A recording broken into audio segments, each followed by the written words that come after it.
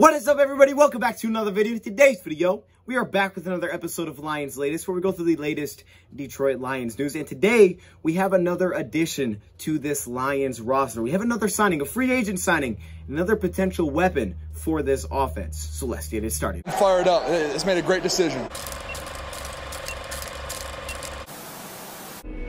Great teammates, coaches, and other people who want to be Super Bowl champions. And we are. We're going to do it this year. And we're going places because we want to go places. Touchdown, Detroit Lions!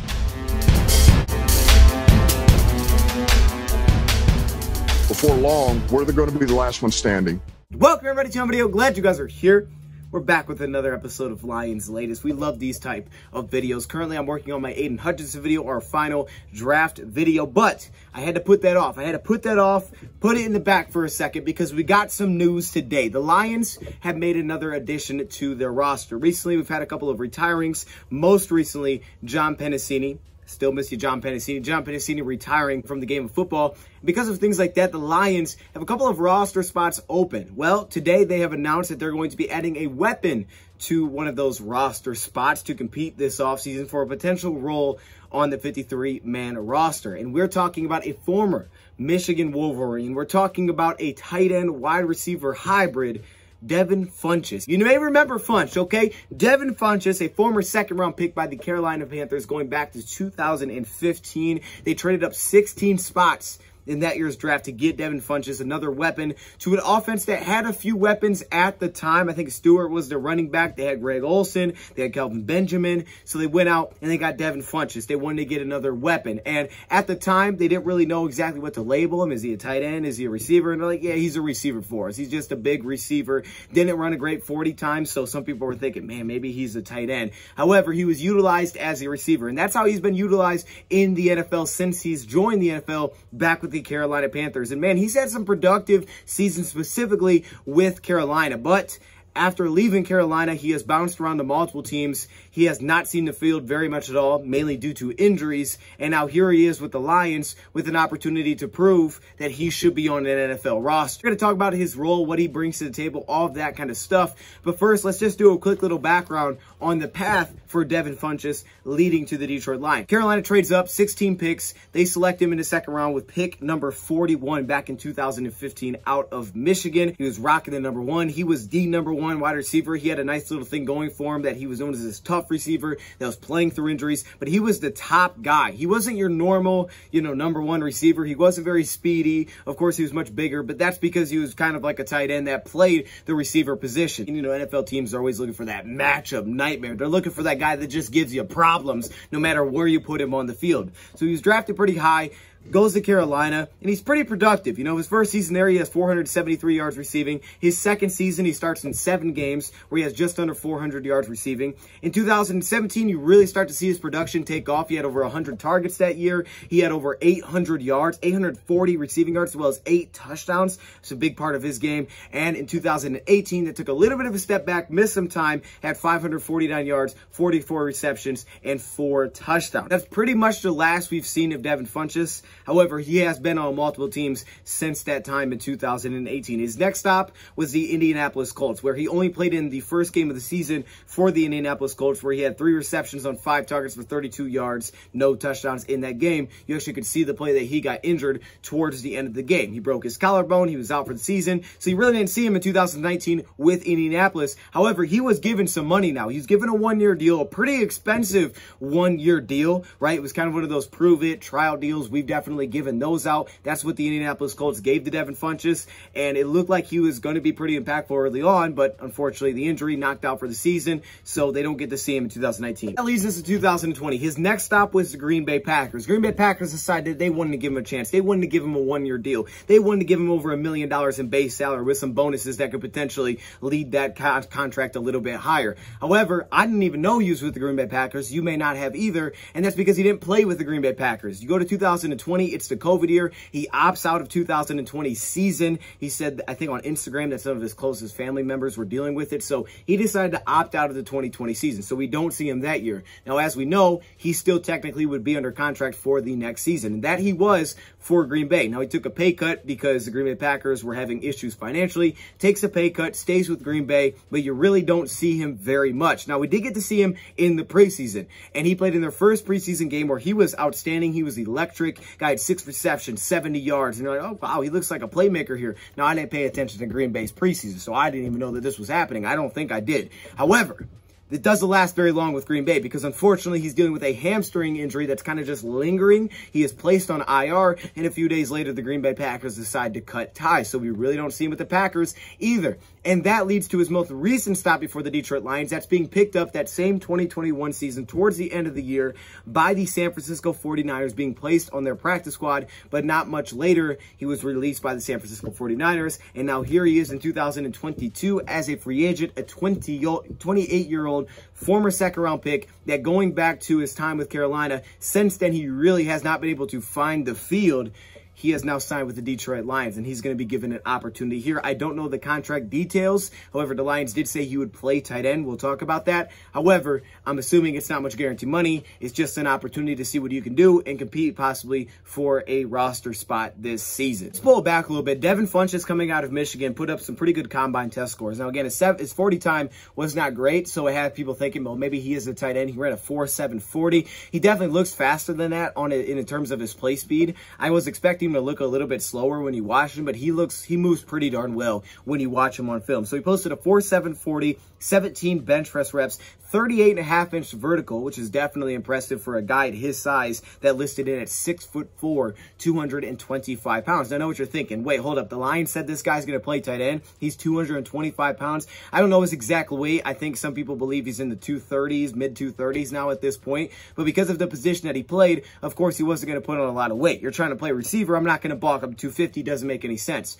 But I know what you're thinking. With the Lions, wait a minute. How is he going to play tight end? Well, I would just say this. Think about Shane Zylstra. Very similar build to a Shane Zylstra at the tight end position. And what we know about Dan Campbell is that he said specifically that they were looking for more of a receiving threat in the tight end room. So look at guys like Shane Zylstra's very similar type of build there. And again, he's going to have an opportunity to compete for that role. What that sounds like, right? You're thinking tight end, you're thinking, oh, he's always playing in line. He may get reps in line.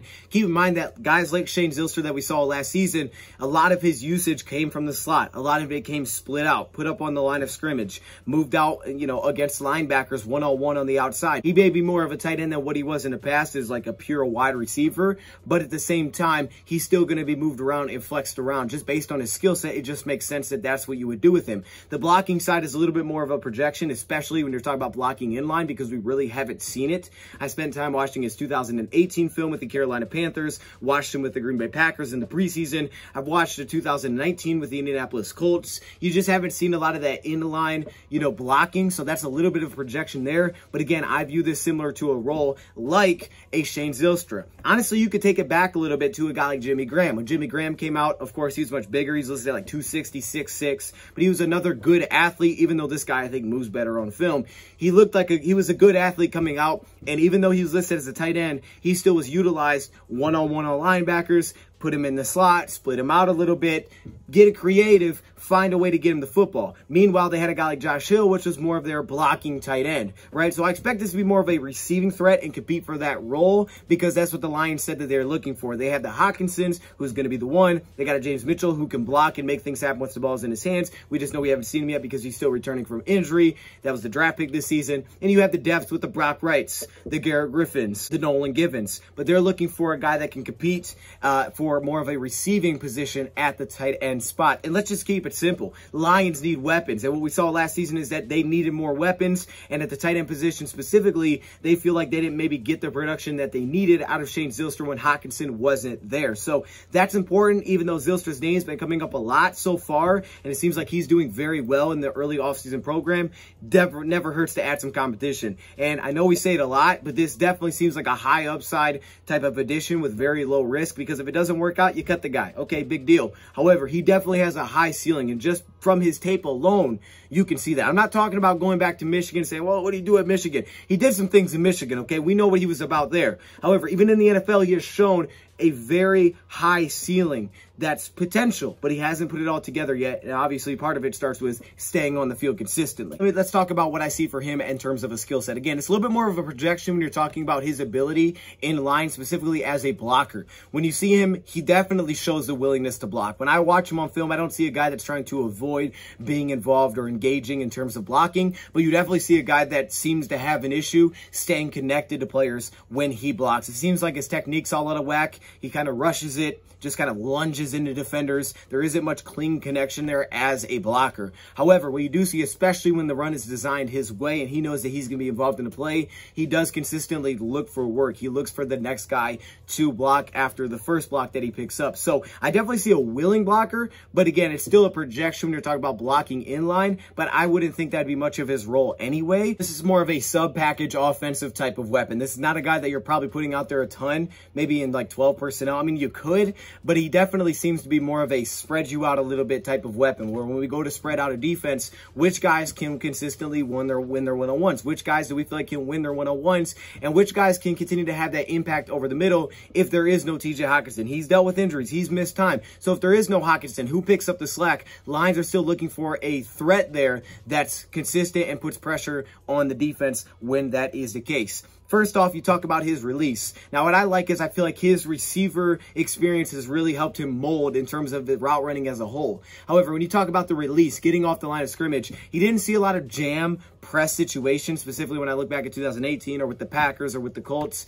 However, he does show plenty of variety necessary, I think, especially for a guy his size, to consistently win off the line of scrimmage. Coming out of college, what he did well is he was really able to use his physicality. It was tough to jam him because he could really retaliate with that same strength off the line of scrimmage. What I also see, though, is quick enough feet to vary releases. You see single releases, you see double releases, you see speed releases, and you see adequate burst off the line of scrimmage that I'm going to say, honestly, I didn't expect. Free releases that turn into speed releases for him. There is unquestionably adequate burst to get off the line and put some pressure on defenses. Extremely explosive for his size. Less agile, but more explosive, more burst off the line. Now, it starts to minimize a little bit. I think the wider you put him, he's on a cornerback, but specifically, if he's getting lined up against linebackers and safeties, even slots, it's definitely good enough for a single or speed release to attack the middle of the field, to attack the intermediate levels. Say that because I believe that's where he is his most dominant. I didn't know what to expect watching Devin Funchess. I was thinking maybe he's a deep threat. I don't know what he is. Is he an underneath checkdown guy? Devin Funchess is a guy that dominates in the intermediate range. That's where he's a big-time problem. And it makes sense that that's what the Lions will be looking for because, again, that's what Hockenson can really bring to the table. A guy that can run the route tree if he can run it out one-on-one, right? We've seen that. They have him toe tap the sideline, pick up a big-time first down for us from some of these tight releases. I think he could be very effective from a tight release. Maybe not necessarily a stack release, but just some of those tight splits that you have where he's pushing up a little bit more on the line of scrimmage, but still playing in a stand-up role. Here he is on a tight split on the top of the screen here. Teams like to put him up on the line of scrimmage, and you will notice some of the maybe lack of flexibility when it comes to scooping passes. But in this game, like the Atlanta Falcons game, you saw a lot of kind of being utilized as the underneath safety blanket. Now, this is something I did notice at Michigan as well, is that you would see, especially tackling over middle, the willingness to leave his feet to make the play. But as you saw there, taking his eyes off the ball a little bit too early can lead to drops, worried about where the hit is coming from. When you get him in those type of sets where you can run the out routes, where you can run drags over the middle, where you can run delayed slants, his route tree was arguably a little bit limited in terms of what I've seen teams ask him to do, but it also makes sense because it plays to his strengths in those certain type of routes. A dig route over the middle. Really, anything that you could think of in terms of attacking the intermediate levels of the field, that's where he seems to be his most impactful. You can hit him on some vertical routes. If you get him on one-on-one with a linebacker on the outside, you can take that shot, but the intermediate level of the field is where he seems to be the most dominant. Here, Funchess is at the bottom. They're going to run a little bit of an over route. You're going to get this single release off the line and then a little route nuance to hold up field. That way he can create space, catch and run. And you saw Green Bay utilize this a lot, these over routes, these drags, these crossers for him to catch and run. And by the way, his hands look much better in this game. So again, his hands could have improved because these Carolina clips are back in 2018. Speaking of his route running, I think what you see is a guy that's extremely understanding of holding integrity integrity through his route and really selling with his upper body. This is not the quickest nor the fastest receiver. So if you're going to create separation, specifically when he was lined up on the outside, you better sell the heck out of those routes. Because if you're going to be asked to run a double move, if you're going to, if it's situations like that, if you're going 20 plus yards, you really need to sell those routes and understand the route running side to a very high level. And I think he's very good at that. Now, this is where we talk about being a red zone threat. When you look at the Lions so you get into the red zone, as I said, I think their standout threat is T.J. Hockenson. He's the guy you trust. He'll win the one-on-ones. He'll get open. He'll make the play. I don't even need to see him. If he's one-on-one, I'm going there. With that said, behind Hockenson, you do say a little bit, okay, who's the next big-time red zone threat that we have? I'm not even sure who that is right now. I don't know who that is between Jameson and St. Brown. You can get creative, but just the guy that you say, oh, he's got a one-on-one, we're at the 15-yard line, give him the football, or even further inside, you're still trying to figure out who that is. Funchess then can add another element there of that guy, where even though he's labeled as a tight end, he and Hockenson could both potentially be on the field at the same time once you get into those situations, and you can try to attack one-on-one. Where I think he's really good is about 15, 20 yards out when you put him in situations to run double moves, especially when the field is a little bit condensed like that. It could be more threatening over the top. Meaning when he's on the outside and you saw it, he wasn't always threatening to cornerbacks and safeties where I was like, man, he might get over the top, right? If you're in a cover 3 drop, he's never going to make a guy turn and run. He just doesn't have that type of speed where teams are very worried about that outside presence. It limits his ability a little bit to create some of that separation in terms of working back to the football, routes like that. But when you put him inside the 20-yard line, now he's a little bit more threatening over top because of how quickly he can get into the end zone and be an issue.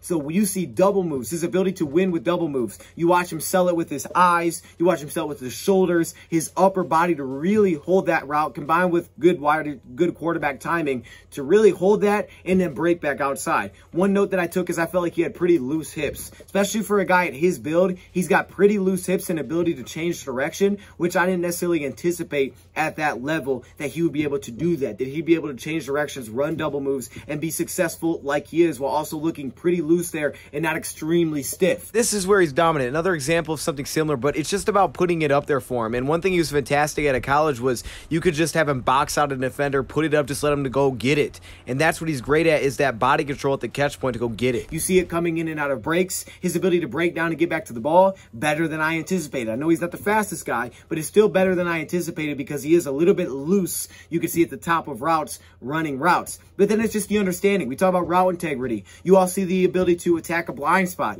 Understanding attacking cornerback's blind spot. He did it here against Darius Slay at a very high level. Great job attacking blind spot, then breaking back inside. He's also good with the route timing at the top of the route. So you run him on digs, deep intermediate passes, right, where he's kind of the second level weapon underneath of a safety. Those routes he does really well at pulling off, understanding, making himself a target for the quarterback, really syncing up that timing. And then, of course, as we said, the route nuance to understand, okay, let me kind of put myself, create a little bit of separation at the top of this route. Let me get some contact here with the corner and then work my way off. But it's those little things that he has seemed to do at a very high level, which when you take that and you put that in the slot, you put that at the tight end position when he's playing closer to the line, now it becomes very dangerous because linebacker safeties are going to have big time issues keeping up with that. Slot corners had issues keeping up with some of those single speed releases. What you see is through his route, he plays through contact pretty well. He's tough. You can't really throw the guy off his route. He's got some size to him now. So specifically against cornerbacks, they had issues. Again, against linebackers, maybe a little bit more projection, but I think he shows route strength. He does show up with issues, aside from injuries, is pass catching. Everybody's seen the stats. I think he had 7 drops in 2018, according to Pro Football Reference, and then 1 in 2019. He only played the 1 game. You have to catch the ball consistently. That's an issue. His catch rates are not high enough. They're too low. I think one season was under 40%. Like, that's awful. That's not good. That's not good at all. So when you talk about catching the football, why does this show up? One thing I will say for sure, though, I have to at least point this out to be fair to him, not all of the incomplete passes in the low catch rate is on him. I don't know how they necessarily qualify what a drop is, because there's certain ones that are like, yeah, that's not really a drop. It's kind of more of a pass breakup, but that's also his fault that it was a pass breakup, right? So you get those things. And he absolutely has drops. But when you talk about the catch rate, you talk about the catch percentage, there are definitely targets that are just completely uncatchable. And I would say there is unquestionably so many games that I watched where I was just like, dude, the timing here with Cam Newton, the ball placement is really questionable. It is not good. It's not giving him much of a chance whatsoever. You're throwing it completely behind him. You're asking a guy at 6'4" to make that play, he can't do it, right? Throwing it way over his head, giving him no shot with the timing. There was definitely some very questionable ball placement. So I will say, in fairness to him, don't put the complete catch percentage on him, because it's not. With that being said, his hands definitely are not the most reliable either. Now, we've seen him have great catches. Biggest place I see issues with his hands, or specifically on routes that start to kind of drift up the field. So you're talking about a quick slant, routes like that, routes that drift up a little bit where a cornerback's trying to undercut or trying to, catch back up to the football. And right, if that ball's not led in front of him, it's not put out in front of him, in some situations you can't put that ball in front of him. I see an issue of late hands, very late hands, where you'll see a lot of times he can catch kind of the back of the football where he's not really getting up on it.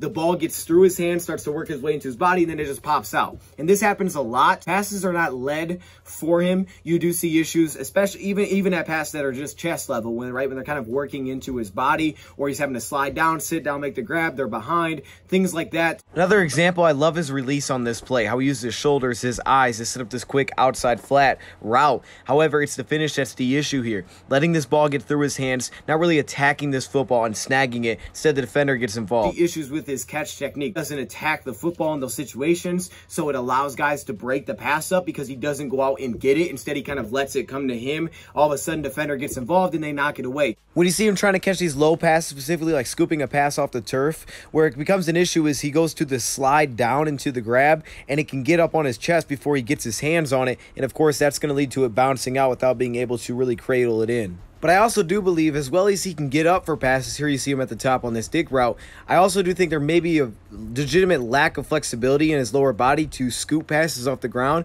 without going down to one knee. He catches a lot of passes like this, and he drops passes like this, where he's always scooting down to one knee. That's where he shows inconsistency in terms of hands. He'll drop those uncontested. So when you talk about being reliable, and you talk about within the 5-yard line, winning your one-on-one, he will get that space. The issue is he doesn't always come up with the football. He's made some great catches. He's made some fantastic catches going back to his time with Michigan. Another issue I did notice is I think there are way too many occasions where he tries to catch it with one hand. He has a pretty good catch radius and some nice flexibility, but the issue is a lot of times he only puts up one hand. There are a lot of routes where he'll just put one arm up for the football, and he doesn't even show an attempt to put his other arm to it, like he's trying to make the one-handed grab, and of course he doesn't make that play very often. So definitely inconsistent hands. However, the catch radius is definitely beneficial. When he's playing at full speed like this, you do see grabs like that where he just snags it out of the sky. Now, what I do like is what he does once the ball is in his hands, and this is his rack ability. I think you see how clean and fluid the transition is from catch to run, and he consistently makes himself a threat as soon as the ball hits his hands. He's tough to bring down. I know this is said a lot. Well, he's big. He's tough to bring down. This is legit with him. He is tough. He fights for extra yards. He runs through contact. He cleanly transitions from catch to run quickly.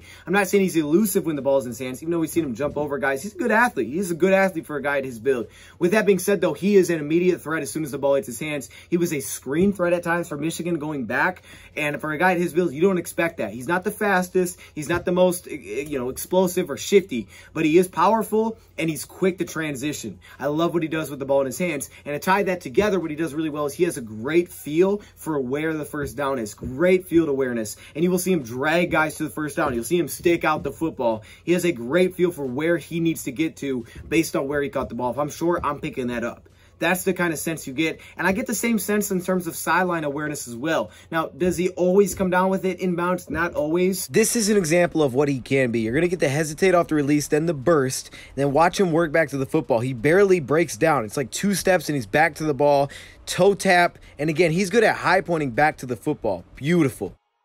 He's been a good back shoulder threat. So I don't want to say like he can't catch it all. He can. He's a good back shoulder threat. This is an area where Jimmy Graham gave a lot of teams problems. I mean, he hasn't been with Saints since 2014. I didn't even realize that. But one-on-one on a sideline, you throw a back shoulder pass, he gives guys problems there. Talking about an out route or some kind of deep hook, deep curl, working back to the ball in those situations. I like the way that he works back to the catch point, from where the pass is thrown. He does seem to work back towards the catch point and work back to the ball in those situations when his route is taking him there. He can definitely catch underneath here against off coverage on this quick slant. The issue becomes is when he has to flip his pass technique to scoop passes or passes that are below chest level. If it's up, he's much better at this. It's just trying to scoop passes where he's inconsistent. But I also like the fact that he can, if a ball gets above his head, he has a very rangy, wide catch radius, which is effortless for him to just snag passes out of the air.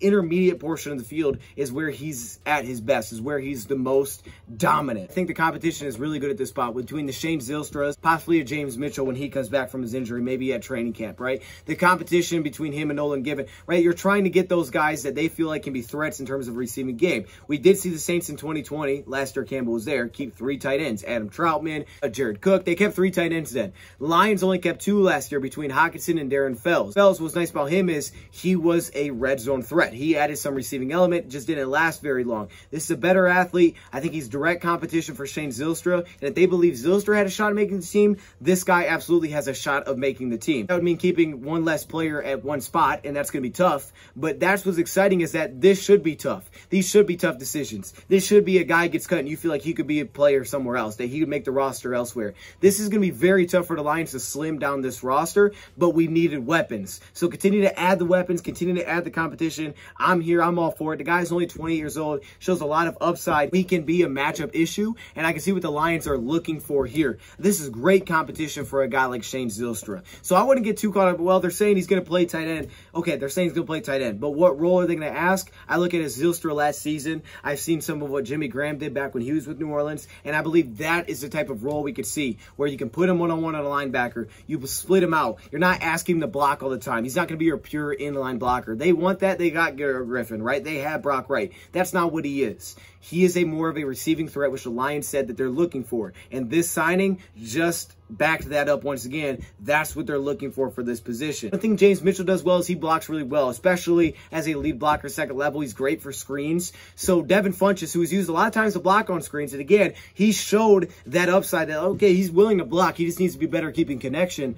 If he can do that, he's got a legitimate shot here. I feel like he's got a legitimate shot, and you can see what the Lions are looking for. You just need to be impactful in the blocking assignments that you give him, because he's not all the time to be in line, block, block, block, block, block. It's just not his role. Doesn't play to his strengths. Why sign this kind of player if that's how you're going to utilize him? I don't know if he's going to make the team. It's going to be tough, but I love the fact that we added competition to this, and we're continuing to add competition because we need that. We need more weapons. Who knows where he's at by the time the season starts? What if he's not ready by the time the season starts? What if James Mitchell, and I hope this is not the case, is not ready week 1, and they put him on the PUP list or something, and he's out for a few weeks? Who's your number 2 tight end? Is it Brock Wright? Is it changed? Like, what is it then? So I think he could compete for your number 3 tight end. He could also compete for a potential practice squad role, where if you need him down the line, if he gets cut, and he can land back on the practice squad and be a guy that's like, okay, we don't have Hockenson this week, you need that receiving threat. Okay, let's just bring up Funchess. He was on the practice squad last year with the Niners, and he was still available. So I wouldn't doubt the fact that he could possibly land back on a practice squad. So don't overlook this signing. Don't overlook any signing. And that is Devin Funchess as a Detroit Lion. Who would have thought when this guy was drafted that he'd end up being a Lion? I would have never thought. But here he is, and we'll see if he can do it. Let me know your thoughts, comments below. Thank you for watching, and I'm out.